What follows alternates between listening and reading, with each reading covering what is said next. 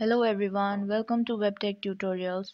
Today's tutorial is about how to log into Amazon Employee. Amazon Employee login is required for the employees of Amazon to get access to their workplace online. It is a web portal for employees to check on their work schedule. So, if you want to log into Amazon Employee, if you're an employee over there, in this video we are going to teach you how to do it.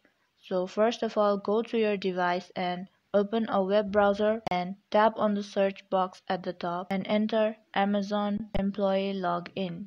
Then the result will appear. Now you can see here Amazon Employee Login here. Tap on it, then you will be taken to the login page for the employees. You just need to enter your username and password for the Amazon. Enter your username, then enter your password.